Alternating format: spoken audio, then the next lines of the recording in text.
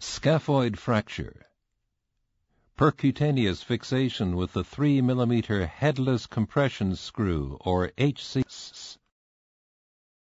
The 3 mm headless compression screw is useful in treating articular fractures and non-unions of small bones in the hand, wrist, and foot, such as the scaphoid.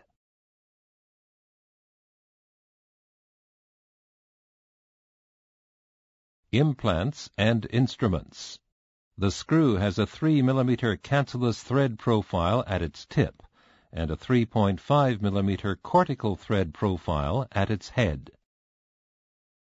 Both tip and head threads have an identical pitch. However, the head threads have a double start for easier insertion.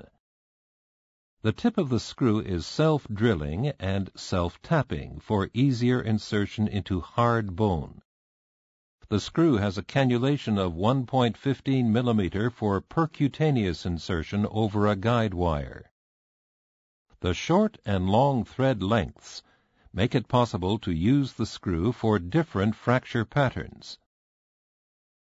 The following instruments will be used in this exercise: a 1.1 mm guide wire with threaded tip, a 2.0 1.1 mm double drill guide, a measuring device for determining the correct screw length, a 2 mm cannulated drill bit for pre-drilling, a handle with compression sleeve for closing the fracture gap and controlling the degree of interfragmentary compression, and a cannulated screwdriver with color markings to control the degree of countersinking of the screw.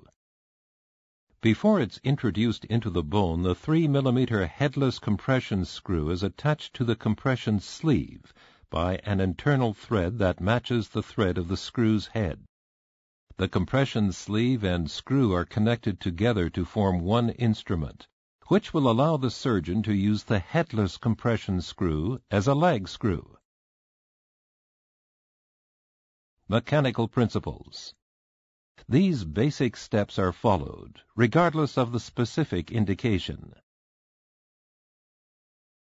The guide wire is inserted into the bone. In hard bone, pre-drilling is done with the cannulated 2 mm drill bit. Pre-drilling should stop short of the threaded portion of the guide wire.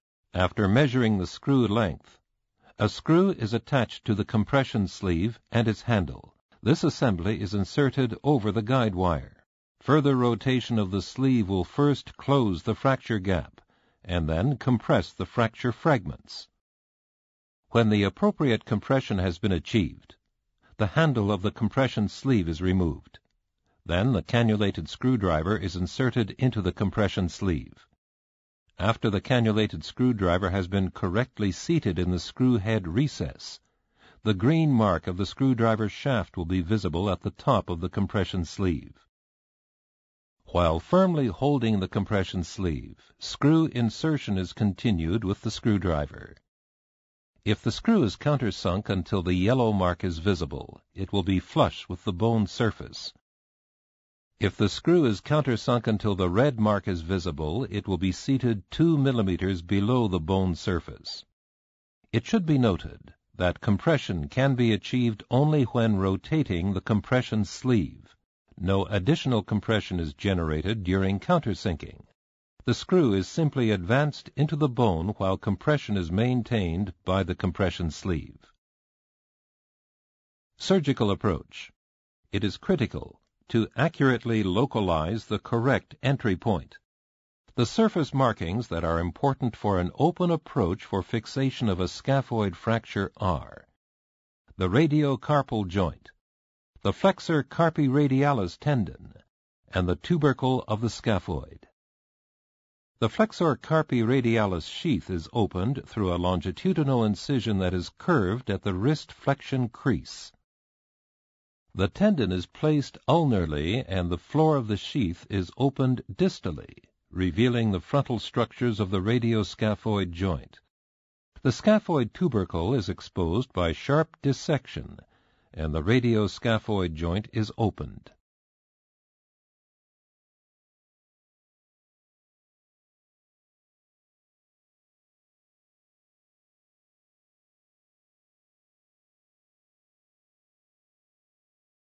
Fixation. It is essential to identify the correct entry point for the guide wire in the distal pole of the scaphoid. This scaphoid entry point must go deep enough into the scaphotrapezial joint for the path of the screw to follow the long axis of the bone and not lie obliquely across it. To gain access to the correct entry point, a small portion of the overlying trapezium may have to be removed, with either a small osteotome or a cannulated reamer. As an alternative, correct entry can be gained, as it is here, by opening the scaphotrapezial joint capsule and levering the trapezium dorsally to reveal the distal pole of the scaphoid. The guide wire is inserted using the 1.1 millimeter double drill guide. The tip of the guide wire should remain just within the proximal pole of the scaphoid. The depth is measured. Both the countersink depth and the width of the fracture gap are deducted in order to calculate the correct screw length. In this case, the measurement reads 21 millimeters. Since the countersink will be 2 millimeters and the fracture gap is 1 millimeter, 3 millimeters are subtracted. With 18 millimeters as the maximum length, a 17 millimeter screw is selected to make sure that the cortex of the proximal pole is not penetrated.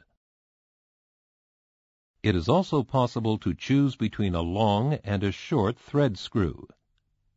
The long thread screw will be selected only when the far fragment, in this case the proximal pole, is large. Pre-drilling is done with a cannulated 2 millimeter drill and drill guide. The threaded tip of the guide wire should not be over-drilled. It is recommended to drill across the fracture site.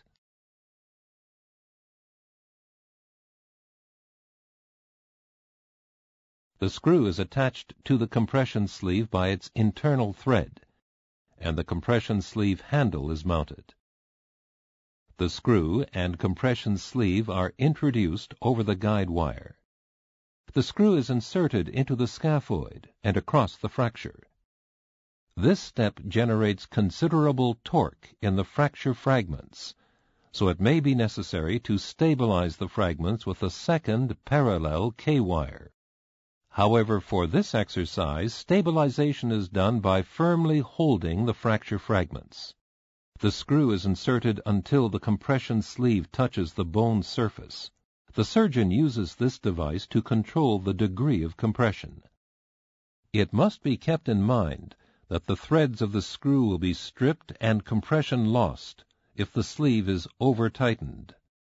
Once the correct reduction and compression have been achieved, the compression sleeve handle is removed, and the cannulated screwdriver is inserted into the compression sleeve. When the green mark is visible, the screwdriver is engaged in the screw head recess. The compression sleeve is held between the finger and thumb as the screwdriver is turned. The sleeve maintains compression while the screw is advanced into the bone.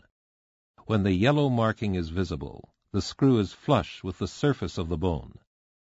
Continuing to turn the screw until its red mark is no longer visible indicates that the screw has been countersunk by 2 millimeters. The compression sleeve and guide wire are removed.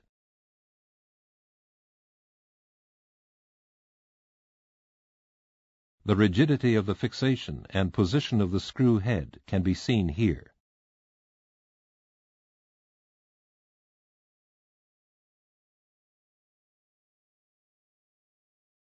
Clinical application. In this clinical application, the 3 millimeter headless compression screw, or HCS, has been used percutaneously to stabilize a scaphoid fracture.